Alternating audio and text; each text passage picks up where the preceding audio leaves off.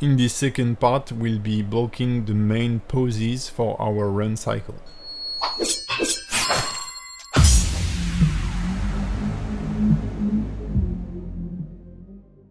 The first thing to do is to go into the timeline, enable the auto recording, enable the key filter and set it to available, so that whenever you will move a bone, Blender will only write the available channels. So you can see here that it has only written keyframes for the available channel, while when I remove it, it writes keyframes for every channel and make our dope sheet and graph editor very messy. Here are the different poses we are going to create. The straight pose just before the character laid on the ground, then the passing pose when both foot are crossing each other, where the weight of the character is pulling him down. Then we have the push pose where he gathers energy, the up pose where both foot are in the air, and then again the straight mirrored pose. I've written the passing, but that's a mistake, sorry. So I encourage you to make a screen capture of this and keep it in your to be remembered file. So on frame number 0 on the side view, I will select the foot bone and I will try to match the picture we have seen. So I'm pulling it toward the front, and to rotate the foot I don't use the foot controller. I always try to use the foot rule, because it will be way easier to deal with then during the polishing stage. Believe me, if you have any heel to foot roll controller, try to make as much rotation using this controller instead of rotating the foot. That will save you a lot of time. I've also lowered the main torso controller. The main torso controller, which is here, I won't be rotating it. All the rotation will be made using the hips controller and the chest controller. Try to keep your main torso controller as clean as possible. If you don't need to rotate it, just don't rotate it. So I'm making all the pose for the time being from the side view. It's way easier to read the silhouette, and we can keep the foot straight on the line for the time being. The hips is one of the most important part and also one of the most complicated part to be posed. So the first thing I do is that I want to pull the back leg forward, because the hips lead the animation. So I rotate it on the global Z axis so that the hips are pushing forward onto the right leg, and then I will move it slightly up toward the left leg before there is the contact where the hip will rise even more. Then I will pose the torso. So the torso should be in the opposite direction as the hips. So if the hips are rotated to the left, then the torso should rotate to the right. Another thing that will help you is that the right shoulder will point toward the left foot. So currently the left foot is forward, so the right shoulder should be forward too. And then I'm leaning a bit the character toward the front, and also moving or translating the torso toward the front to get a more dynamical pose. I want to use IK for both arms, so I will slide the controller here so that both arms are now in IK. I have never used IK for a Runcycle. I generally use FK, which is more intuitive because you move the arm and then it's about creating follow-through animation for the other part of the limb, so it's pretty natural. But the problem is that I want to get a bouncy effect on the shoulder, and I don't want the end to move, so the IK should be the best here. Before I do so, I will just close the end, trying to get a nice fist shape. So using those main controller, you can give the main orientation to the fingers, and by scaling it, you can rotate all the different parts of the finger. Then don't forget to give some rolls using the palm controller. Then select the bones, Ctrl C, Ctrl Shift V to mirror the pose. Thanks to this editing effect, you won't see me doing some crappy stuff because I just mistaken both sides. So it's the right fist that should be moved forward. I'm just trying to reach a readable pose for the time being. Then the other arm should be pulled back. So I just move and rotate the hand, the arm follow, and then you can use this small sphere that is the pole target that will give the elbow the correct orientation. The left arm should be posed backward, so I will move it backward, adjust the pull so that I get close to the reference you've captured just before. It's also a moment where I can raise up the left shoulder and lower a bit the right shoulder. The right shoulder should be slightly rotating toward the front, while the left shoulder should be rotated toward the back. I will slightly lean the head forward to give more dynamism to my character. Regarding the position of the main torso controller on the X-axis, when you're contacting the ground with your foot and you are in the down pose, this is where the torso controller should be moved toward the contact foot. So currently here, this bone should be moved slightly on the right, and on next pose it will be moved even more. On the left of the character, sorry. On the right on the screen, but it's on the left for the character.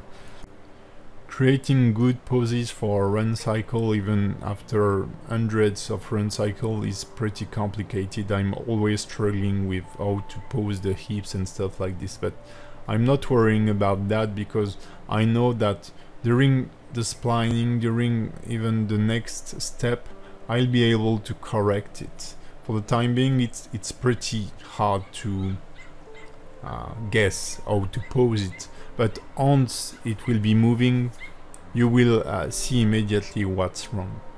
So I will now move toward the 4th frame, which is a mistake because we are using 24 frame, and you should use regular 3 frame poses, but I've made the mistake and I will correct it later on. So if you don't want to have to correct it, just go to the frame number 3 and start shaping the next pose. So what you should do once you have shaped your character onto the next frame, just select every bone, press I to insert a keyframe for everything, so that the whole pose is like written.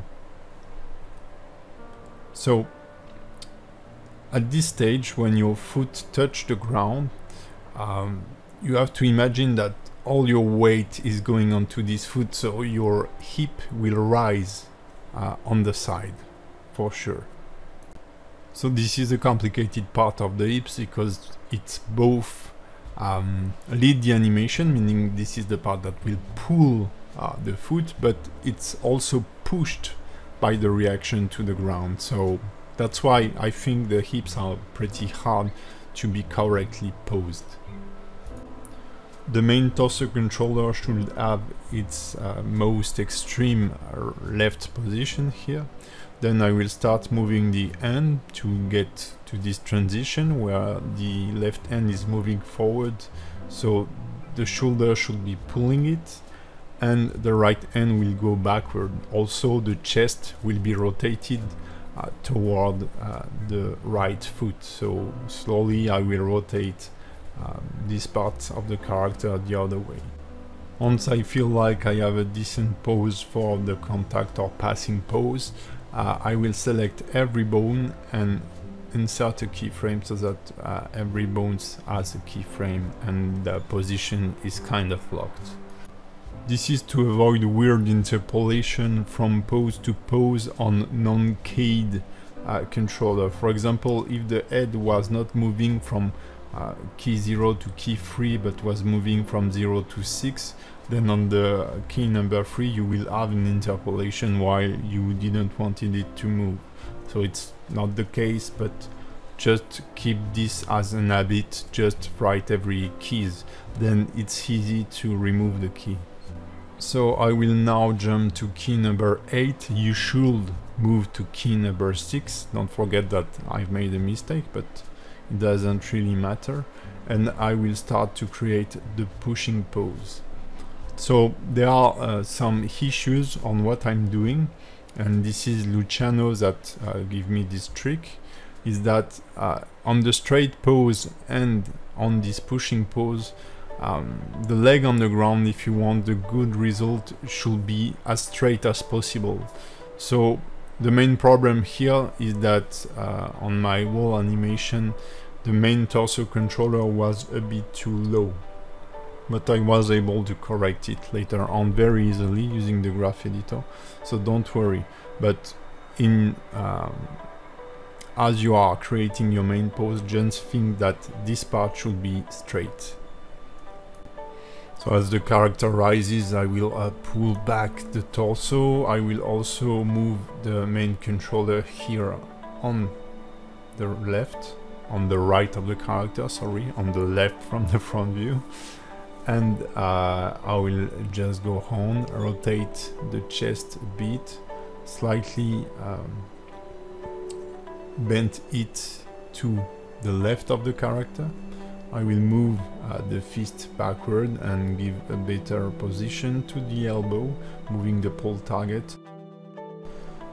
And if you're ever wondering, yes, I'm struggling finding a good pose, so sometimes I just go through the different poses to see if the transition, or I mean the movement I read, seems to be okay.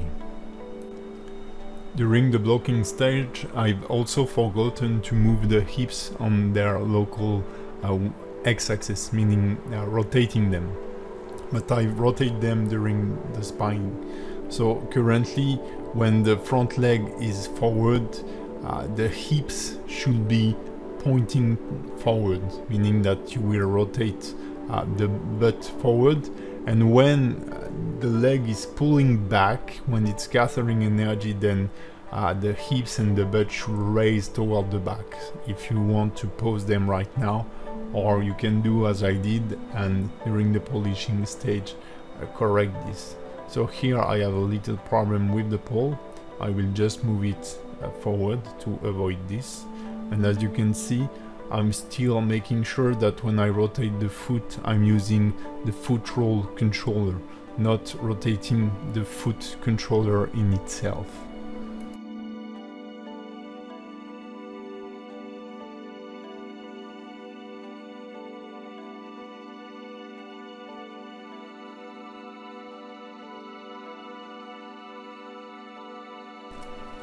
Once I feel like I have a decent up pose, I will select every bone, press Ctrl C to copy the very first pose. So first story, go onto the very first frame, select every bone, Ctrl C, then go onto the next frame, which was 15 for me, and this was a mistake, it should be the frame 12 for you, and Ctrl Shift V to mirror the pose.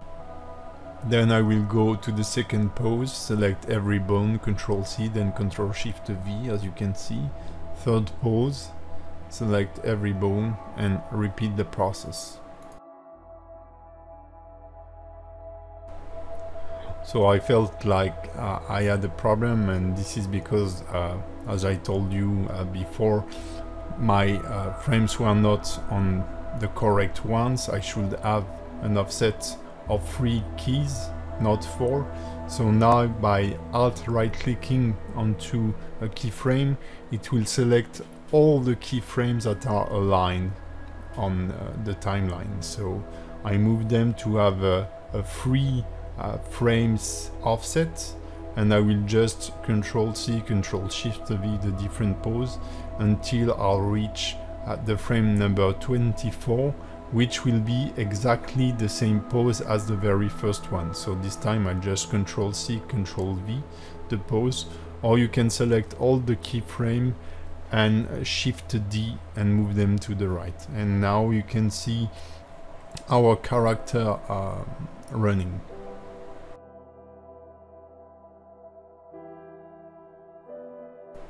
with this raw animation going on, it's easier to correct some of the poses like the hips and stuff like that. So don't worry if it's not perfect. Mine is far from being perfect yet, but during the splining stage we'll be able to tweak all the position, and there are some bones that I will totally rework during the splining stage.